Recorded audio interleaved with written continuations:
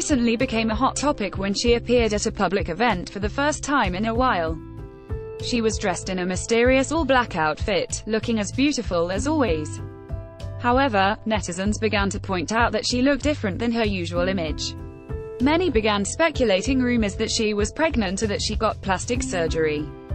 Adoisis advertising in red invented by Teeds, something's changed about her. She looks pretty but she face changed. As soon as the rumors began spreading all around various online communities, Goo Hye Sun put all of the rumors to rest by proudly claiming that she gained 10 kilograms, approximately 22 pounds, from eating well.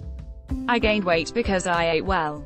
10 kgs, Goo Hye Sun." She later uploaded a barefaced selfie to prove that nothing had changed about her.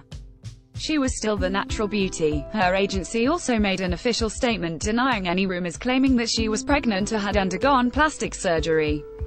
They also announced that Goo Hye Sun is currently looking through scripts for her next project. Pregnancy and plastic surgery rumors are all false. It's just as she said, she ate well and got healthier, gaining a little weight in the process. Her face got rounder so the photos may have come out differently.